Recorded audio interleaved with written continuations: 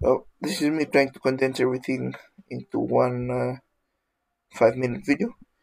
So basically, I went through the whole installation, just copying from the video that we watched. The guy in the car. So I tried every scenario. It took me a while because this is a new Ubuntu virtual machine. So we had to upgrade and update most of this um most of the things in the machine. Okay, so I've been testing, restarting. So let's just skip right just before this one. All right, set. So just pause this video. So basically,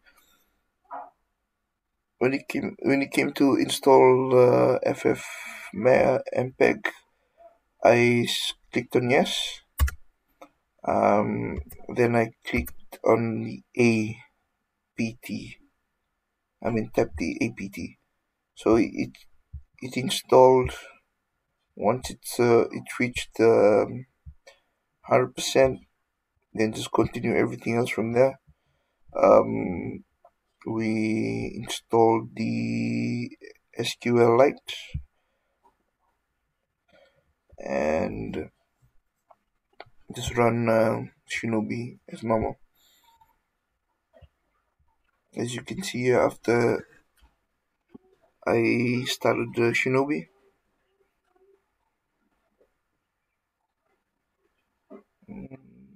should come up anytime.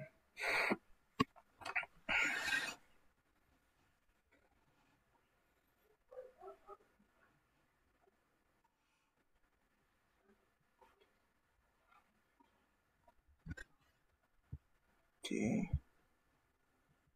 start Shinobi. Yes. Sorry. Let's open the browser and test straight away.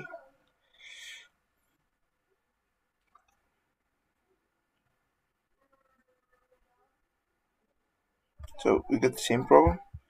So then I had to restart the virtual machine.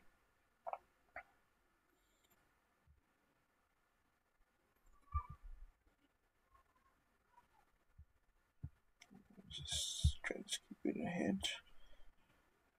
Let's restart the virtual machine.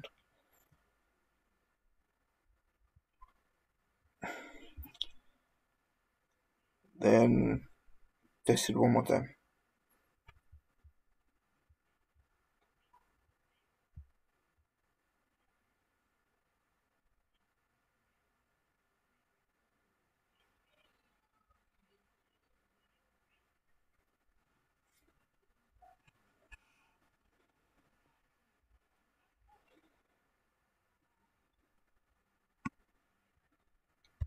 So there you go. So I believe it's just that bit there that ff mpeg that you have to install, and I just select, instead of npm, just select apt. Because that's the only different thing that I did when I was testing this. When I tested everything, is that I choose apt